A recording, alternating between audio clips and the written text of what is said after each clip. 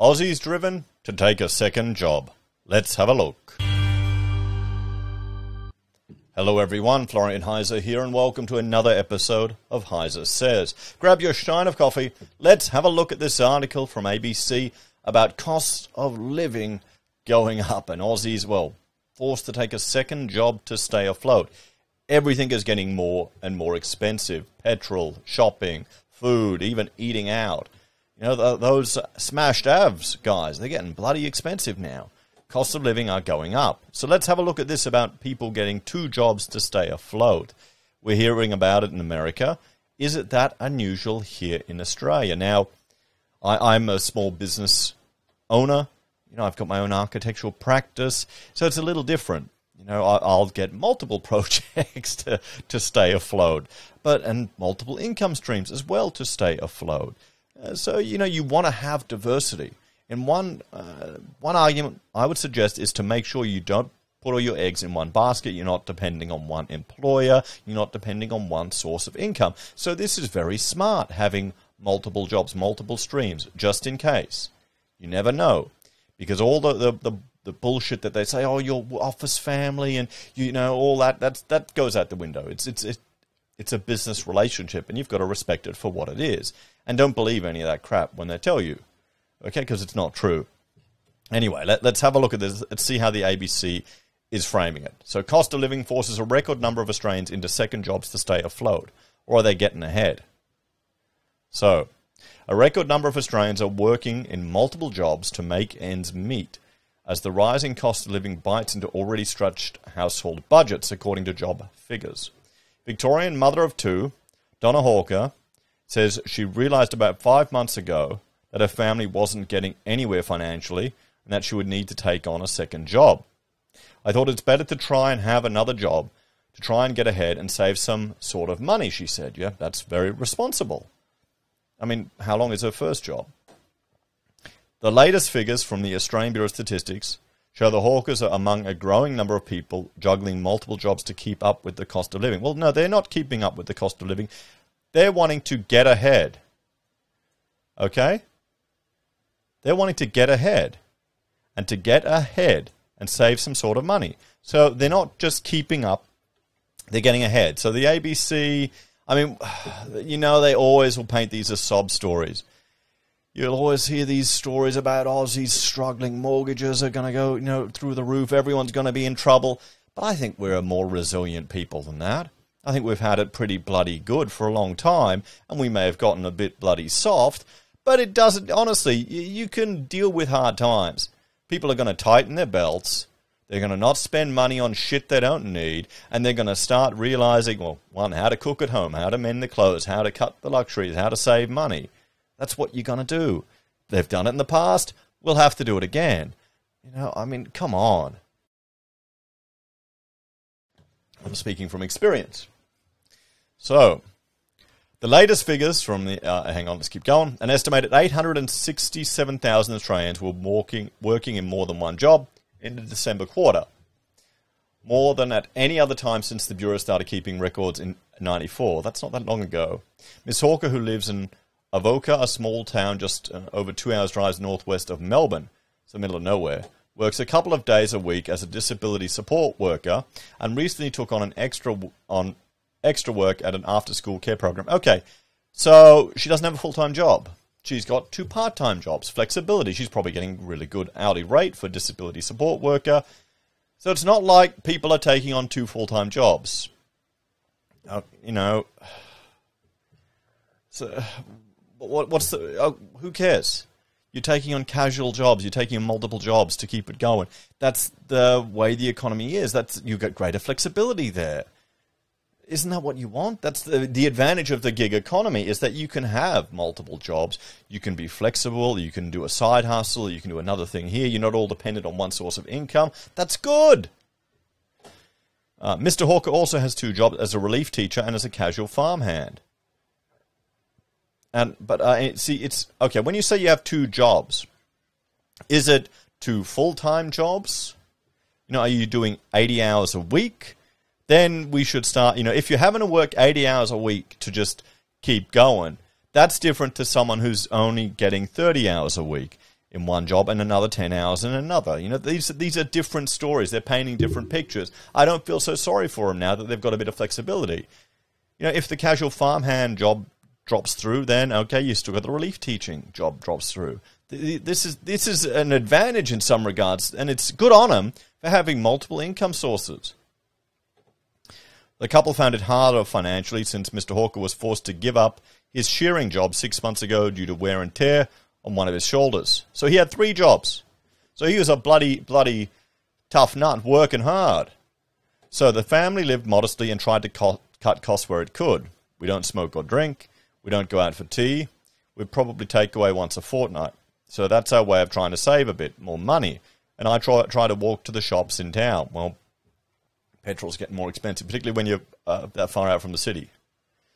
Impact economics and police. Economics and police or policy. Lead economist Angela Jackson said the increasing number of Australians working multiple jobs suggested more people were probably struggling to find secure full-time work. Well, maybe. Or maybe it's they want flexibility. You know, they're the two sides of it. This is the thing. If you'll have what happens in California where they essentially destroy the gig economy and opportunities for people because of a picture that's painted from only one side of the argument. We've seen over the past 12 months that the average hours worked across the economy go up. This reflects the fact that real wages have been going down, and so people have had to work more hours to make ends meet. Dr. Jackson said the increasing cost of housing was another big factor causing many people financial stress. We've seen rents up, particularly in regional areas, she said. Data released by CoreLogic this week shows the proportion of income required to pay rent in the regions now sits at 34%, nationally higher even than in the capital cities, where people are handing over 28% of their income to landlords. Disability support worker Elizabeth Norton said she had to live in a mobile home in Dorcher, 2 hours southwest of Brisbane, due to high rental costs. Rent prices up here are ridiculous, so I rent just a small mobile home cheaply, but it lacks running water, she said. It doesn't have a shower and a toilet. I have to use that down at the main house on the property. Well, you're saving money. You do what you got to do. I mean, we went without hot water for 6 months and had to heat it up in the kettle to give the baths and to wash ourselves in the bathtub because we needed to save money to pay for a system. Because, you know, times got tough and you've got to manage what you do. And that was part of me realizing my never again moment and really getting my finances under control. You know, the Dave Ramsey, never again, I'm not living like this again moment, that was part of it for me. And it happens. It's part of life. There's nothing to be ashamed of. You'll go through it. Some people have to learn lessons like that. Others don't. But that's what happens. So, I mean, is it wrong for me not to feel sorry for people like this? I'm just saying, okay, great, you found a way to save money. Well, you've got to go to a house to have a shower. It's not the end of the world. I've had, father-in-law living with us for years. He had to come into the house to shower because he was living in a caravan. It's not the end of the world. Are we just becoming too precious, or is this just ABC journalists not living a real life? So, she said she'd been juggling multiple jobs for several years. She works 2 24-hour shifts a week as a disability support worker, earning about $580 a shift. So she works for 2 days, 2 full days. So she's got 5 other days she could work. Even if she took 2 days off, that's another 3 other days she could work in another job. That's, not bad. Her work involves staying overnight at her clients' homes. She also works 1 day a week drafting cattle at the local sales yards. Yeah, some jobs aren't going to be full-time. A disability support worker earning $580 a day, you're not going to be able to do that 7 days a week. There's going to be some flexibility. You want this flexibility, don't you? Or do people not want this? She said she felt the cost of living pressures in many areas. I've lots of pets, some of them are aged, so that factors into the cost of living a bit. She said high fuel prices have hit her hard. Now that's going to be the real tough thing for people in the regions. In the city, you can get away with it. Honestly, if I had to go in the city, we can catch the train if we need to. Or for work, even I could have meetings. I could catch the train in there if I needed to. you can get away with really limited car use, or just catch an Uber. It's if you need to. But in the country, yeah, you need to drive, and that adds up. It's just ridiculous now. I don't go anywhere unless it's to work. And I try to do what I've got to do in town when I'm there, so I don't have to make extra trips, she said. Fresh produce has gone up a bit, so I basically just live off frozen vegetables. Now, veggies are going to get more and more expensive now because they've changed the award for fruit pickers. So all your fruit and veg is going to get more expensive, everyone. She said she could get a month's worth of meals for less than $100 if she bought some meat and used frozen veggies and a bag of potatoes.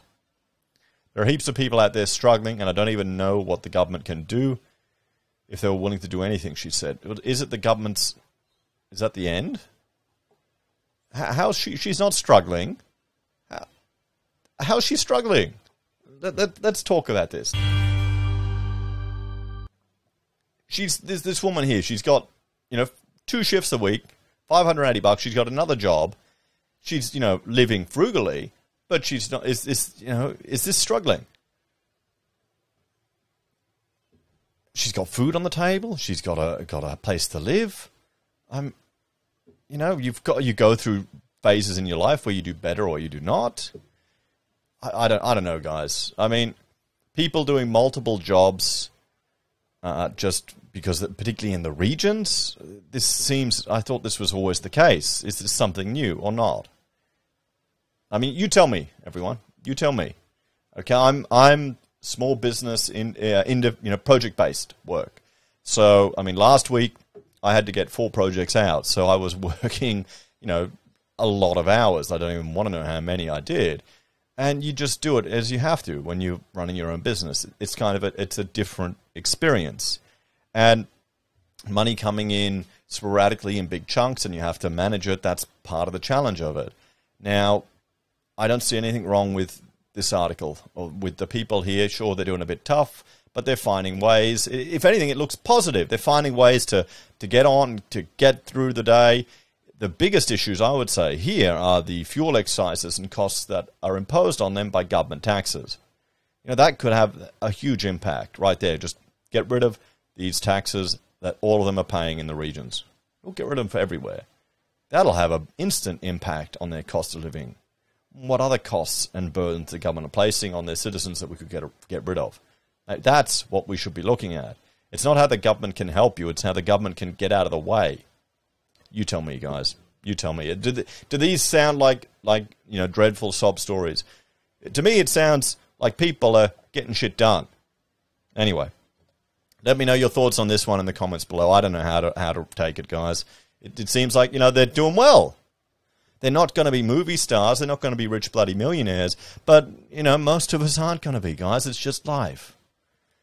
Maybe they need to watch Fight Club. Anyway, thanks for watching. Let me know your thoughts and opinions on this one in the comments down below. If you're a fan of the channel and want to support us, there are a few ways you can. You can join the channel on YouTube or Patreon, sign up using our referral links at Amazon, eBay, Independent Reserve, or AussieBroadband. Or if you need architectural services, give us a call. Take care, guys, and I'll see you next time. I don't know. It seems like they're doing okay. They're not struggling. They've got a place to live. They're not homeless. They got food. They got hot water. What's wrong?